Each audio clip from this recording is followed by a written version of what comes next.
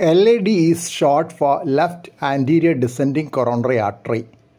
Coronary arteries are blood vessels supplying oxygenated blood to the heart.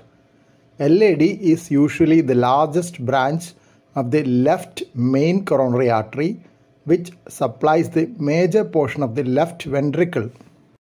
Hence, blockage of LAD can cause a major heart attack, which can sometimes be fatal.